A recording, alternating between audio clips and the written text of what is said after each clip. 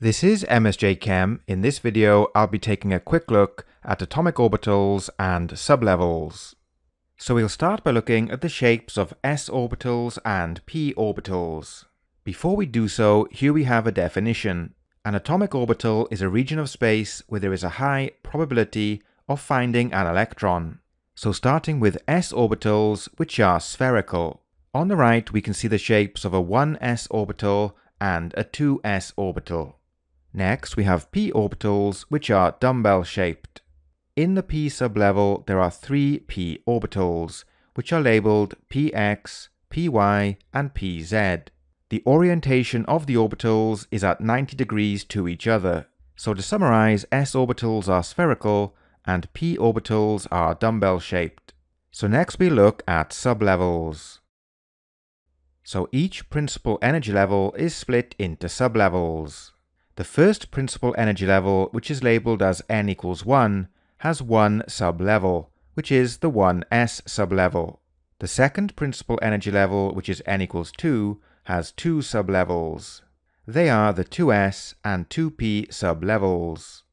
The third principal energy level, which is n equals 3, has three sublevels, which are the 3s, the 3p, and the 3d sublevels. And finally, we have the fourth principal energy level, which is n equals 4, and this has four sublevels. They are the 4s, the 4p, the 4d, and the 4f sublevels. On the right, we can see these sublevels arranged in order of energy, with the lowest energy being the 1s sublevel and the highest energy being the 4p sublevel. In the next video, we'll look at how these sublevels are filled with electrons. Note that within the main energy level or principal energy level, the order of energy is as follows.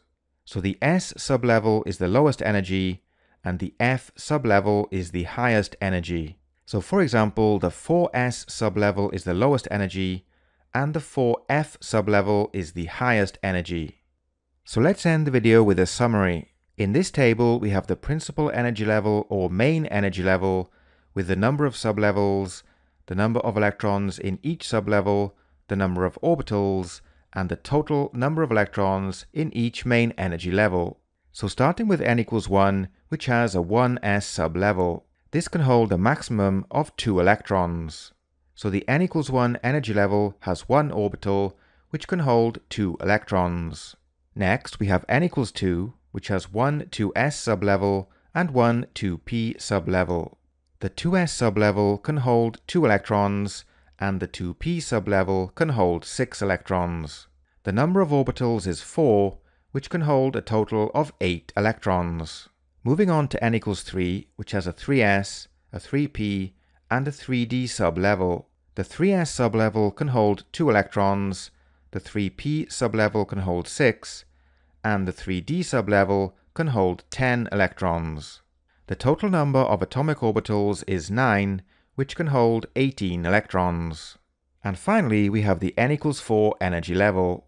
This has a 4s sublevel, a 4p sublevel, a 4d sublevel, and a 4f sublevel. The 4s sublevel can hold 2 electrons. The 4p sublevel can hold 6.